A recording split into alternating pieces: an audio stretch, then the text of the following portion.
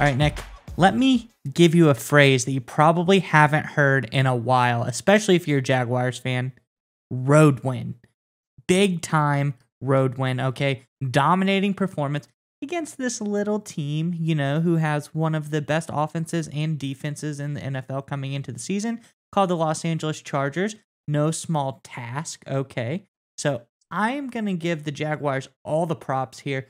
Dominating performance, both sides of the ball, okay? Defense held the Chargers to 10 points, even though Justin Herbert, little banged up. Nonetheless, he went in, he decided to play. They held them to almost a non-existent amount of rushing yards, limited them in the passing game, very, very much so.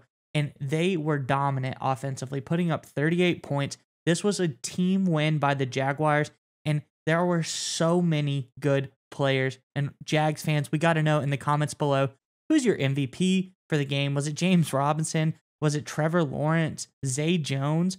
Was, Devin Lloyd, the rookie? He had a pretty big game as well. Let us know in the comments below who your MVP for the game was. But Nick, let's get into the Jaguars.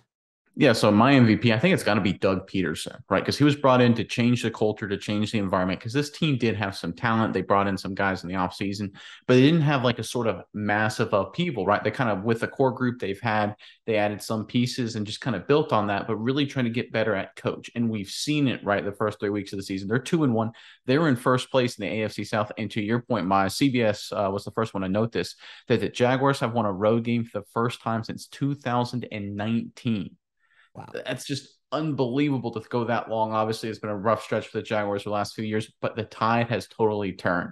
And to me, when I look at this Chargers game, everyone may say, oh, Herbert was hurt or whatever. Listen, if he was hurt, you wouldn't have known it, because he made like multiple big time throws that he kind of just normally makes on a game by game basis. I think he had like a crazy 3rd and 15 to Guyton. That was just a monster play. So this wasn't like a banged up second rate Jacksonville Jaguars, that Los Angeles Chargers team the Jaguars beat. The Jaguars came to LA and physically beat them up on both sides of the football. Trevor Lawrence played well. They outcoached the Chargers, outplayed, out executed all phases of the game. We saw this against the Colts last week, and we thought, well, maybe it was just an aberration. The Jaguars seemed to own the Colts, but now if they followed up with this massive road win, this is a Jaguars team that could really be a threat in the AFC. Yeah, no, this Jaguars team, kind of, frightening to look at them. You think, okay, last year, Trevor Lawrence with Urban Meyer, he wasn't that impressive, and people questioned a little bit, okay, is this the guy, right? This year, Trevor Lawrence looks pretty dang good. 262 yards, 3 touchdowns, and get this, 28 of 39.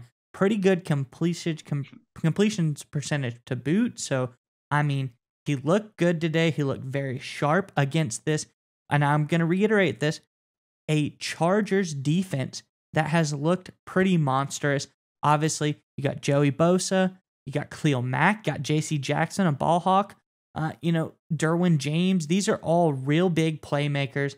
And here's the crazy part, Nick. They kept Trevor Lawrence clean. No sacks by the Chargers today. The Jaguars are doing it, man. Oh, and it's up. You bring up the point, right? It's up front. It's not like they're just winning because Lawrence is balling out or because they have a couple key playmakers. They're doing it up front in the trenches too. Like you said, 0 sacks. But how about in the offensive defensive lines? You kind of alluded to it. The Chargers only ran for 26 yards the entire game, 2.2 yards per carry. That's dominant. But the Jacksonville Jaguars ran for 151 yards, over 4 per carry, and obviously Robinson had that long touchdown run on a short yardage situation. So this is not just a team that's winning because of maybe special teams or a great game by the quarterback. This is a total team win. They're winning in the trenches. They're out physicaling their opponents. We've seen the last 2 weeks. And if I'm a Jaguars fan, legitimately right now, I would be extremely excited because the AFC South, we've seen it. The Titans aren't as good as people thought they would be. The Texans are the Texans, right? This is a division that is really winnable, especially that you already got 1 win against the Colts. So right now, as a Jaguars fan, 3 weeks in the season, I'm sitting here thinking I may have a chance at winning the AFC South.